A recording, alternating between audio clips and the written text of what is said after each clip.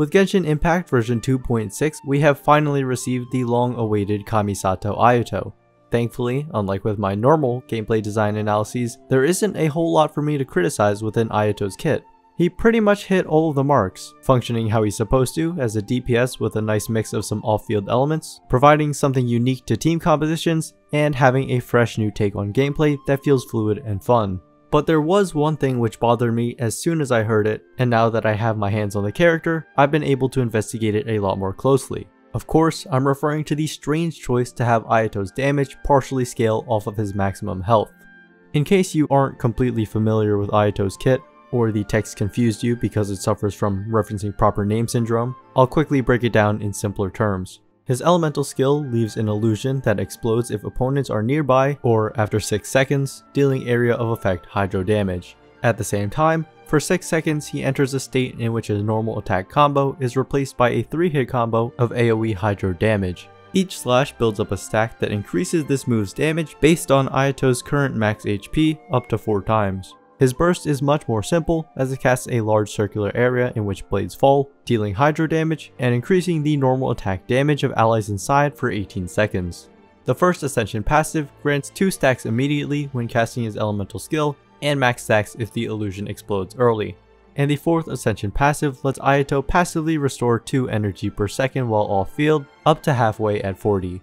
Alright, now we can get into it. What exactly is the point of Ayato's increased damage from his elemental skills stacks scaling with his max HP rather than just attack? Now, HP scaling isn't anything new of course. Most shielders and healers have it, which makes sense because it makes this stat much more useful, and you probably wouldn't be building damage on them anyway. But Ayato's HP scaling only contributes to his damage and nothing else. Hu Tao is the only other DPS character with max HP scaling on her damage due to her elemental skill, but for her it makes a lot more sense. Having more health means she can remain below the 50% HP threshold to optimize her damage through her 4th Ascension passive and burst without being as susceptible to actually dying. Building some HP is beneficial to her, and so the alternate scaling makes it so that she isn't deprived of damage just because you built HP on her. Ayato is a much different case though because he doesn't really benefit from having more HP besides that specific scaling. The game doesn't even give you a whole lot of ways to stack it on him to begin with, since his Ascension stat, Signature Weapon substat, Signature Weapon passive, and Artifact set all give normal DPS stats that don't affect his health. Also, unlike say Elemental Mastery scalings, there aren't any support characters in the game that can increase the max HP of allies. Currently, there aren't even any swords in the game that have HP as a substat, only the Primordial Jade Cutter with its passive. So the important thing that needs to be considered before moving forward is how much does it actually matter? Does Ayato need to build HP in order to actually do damage? Because if so, the scaling will have the opposite effect of what I mentioned before because it adds an extra stat that you have to build. I'm not even gonna pretend like I know how to do damage calculations, but thankfully from everything I've seen around, the answer is no. He seems to benefit much more from building attack, crit, and even a bit of energy recharge. So in terms of actual implications of this health scaling being in place, the main one I see is that it's more of a quality of life addition for artifacts, because you don't necessarily want HP rolls on your substats, but if you get it then it doesn't feel completely trivial since it actually increases your damage. But is there anything more to it? Well, as you might have already guessed, there is one thing which does temporarily buff Ayato's max HP and by quite a lot, being his second constellation. C2 World Source increases Ayato's maximum stack count from 4 to 5, and when he has at least 3 stacks, his maximum HP is increased by a big 50%. So this looks pretty bad, right? Essentially locking this part of his kit off for it to only be opened by a paid upgrade.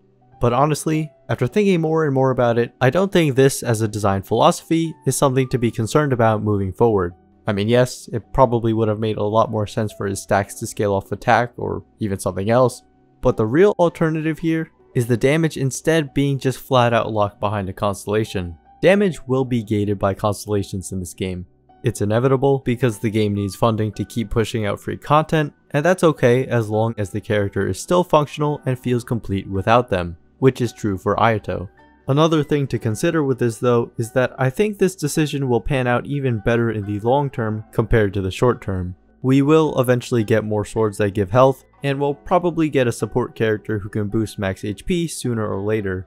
I know that calls into question the idea of force synergy in counterpart characters, but there are other characters in the game who would benefit from such a support existing. So while yes, currently this scaling looks like it only exists as an encouragement to roll for a second and third Ayato, it actually presents itself as a method of gating damage in a much less egregious way, while also giving a typically trivial stat importance, and better opening the door for indirect buffs down the line.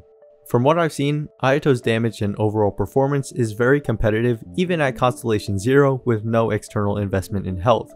So yes, while I was initially very concerned about this mechanic's inclusion, I now see absolutely no problem with it. I really didn't expect my viewpoint to change that much going into this, but now I can have no qualms about liking Ayato's gameplay design.